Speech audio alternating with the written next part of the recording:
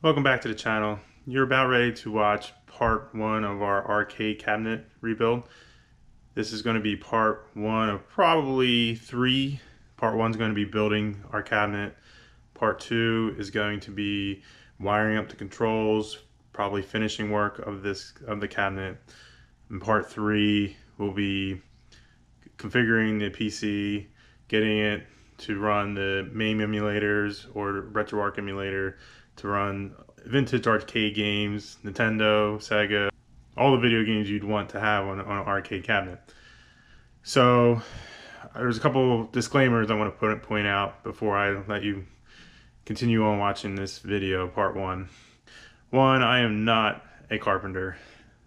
You'll see that in the video that I know how I have the tools to get things done. I know how to, I can follow floor plans, but I'm not a, there's different ways that you can, there's different tools that you can have that I just don't have. There are different ways you can do things to make it easier. I just don't know. I am, again, average Mike. I don't, I'm doing this as if any other average person who wants to build a cabinet with their kids. I'm showing you that you can do it. It might not be perfect, might not look perfect. You can sure go ahead and go buy one. They are available. Probably I'll do a cost rundown at the end of the part three or part four, whatever it ends up being. I'll do a cost rundown and show you how much it costs versus a unit that you can just buy pre-made, pre-finished, all the arcade games on it. You're only going to get vintage arcade games though. But the good thing about me doing it, the way I'm doing it, is that the kids can help.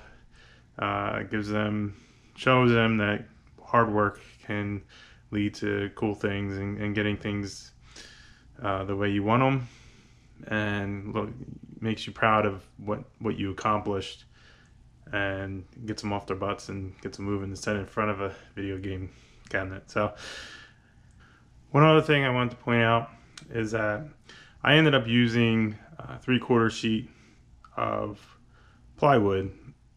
I don't know if it was the best plywood to use. There was an option to use MDF board in the plans, and actually I believe the plans, whoever made up the plans, ended up using, he said you could use both, but ended up using MDF board. I now, in hindsight, would have used MDF board only because the MDF board would have taken a little better to basically not stripping wood screws out. The plywood, going plywood to plywood, it just didn't allow for the screws to really tighten without stripping them out. And that's why you'll see that I had to use like little cheater blocks or a couple 2x4s to kind of assist with making this cabinet sturdy.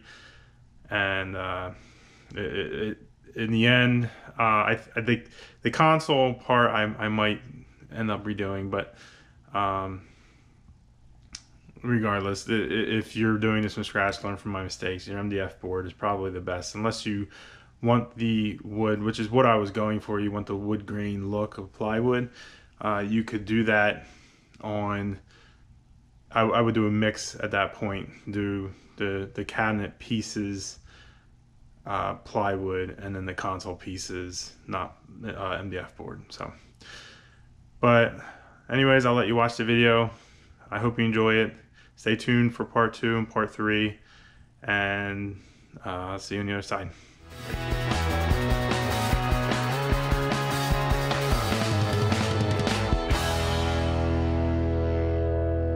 Guys, it's gonna be part one of our arcade build here. Just like I promised you guys, what I got here is I got a full set of plans I found online. I'll put some links down in the description. Like I said, I think I said before, we're going to make a pedestal. There you go. I'm going to make a pedestal arcade with two sets of controls, and then we're just going to hang a TV on the wall. That way we can move it around or what have you. I think for our basement is probably the best situation we can. And we can also plug other things in the TV like Nintendo Switch and stuff. So, so what we're gonna do is mark out all the dimensions of all the side pieces and stuff on our wood, and then we'll get cutting.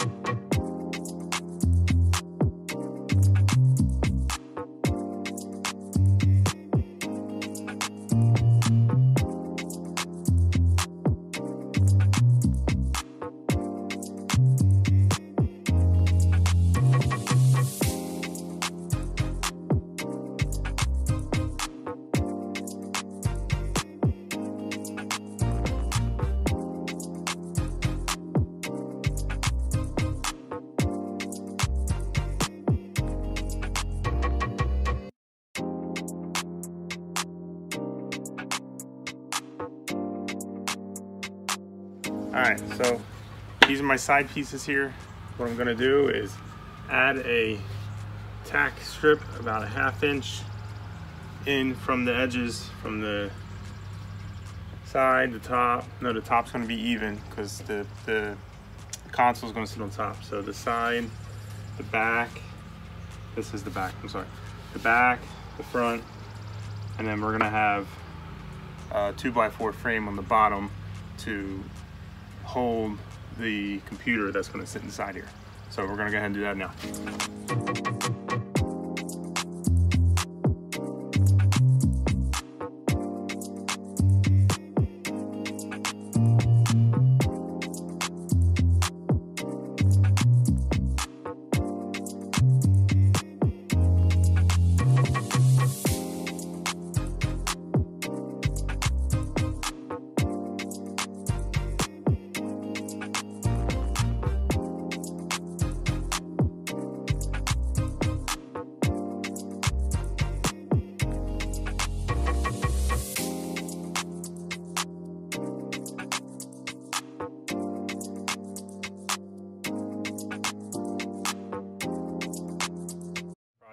We're going to build a base for the bottom of the cabinet, 2x4s, you'll see coming up. And then we're going to attach the sides, the front, bottom, and then we're going to put a 1/16 slot for our T-molding going on the fronts and along the edges there. Alright, so here we go.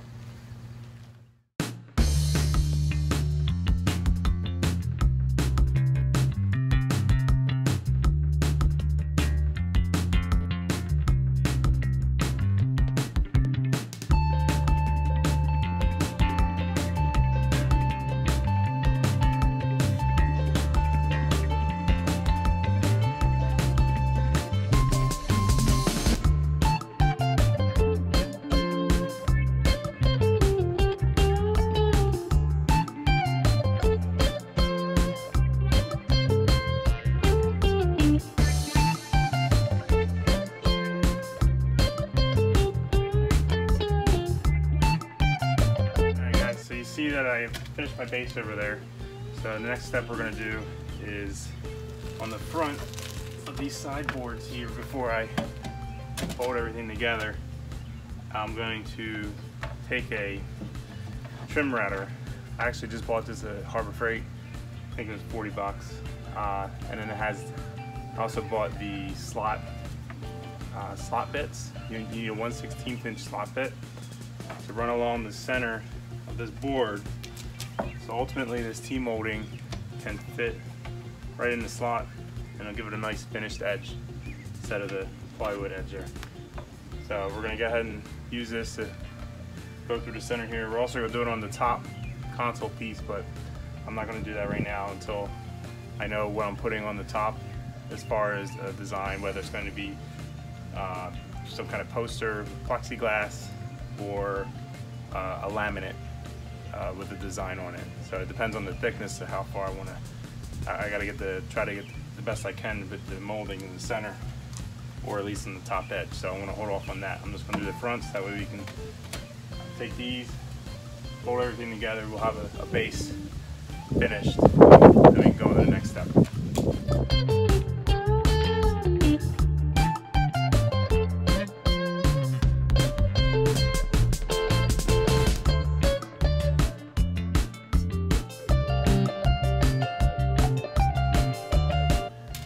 Alright guys, so if you didn't catch that in the video, as you can see here, I trashed this up pretty bad with the stock cutter.